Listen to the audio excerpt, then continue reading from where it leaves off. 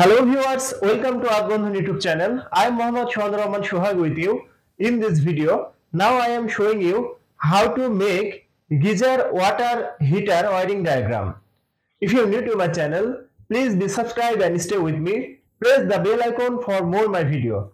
If you already subscribed, thank you so much. So viewers, let's start.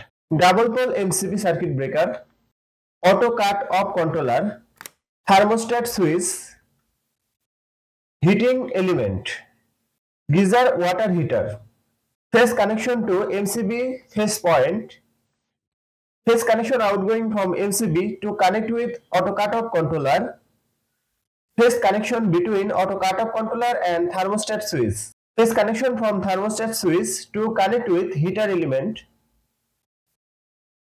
neutral connection to MCB circuit breaker, neutral connection outgoing from MCB to connect with heater element, earthing connection to heater element body.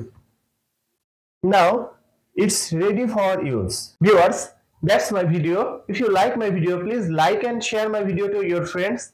Thanks for watching my video and thanks for being with me. Thank you so much.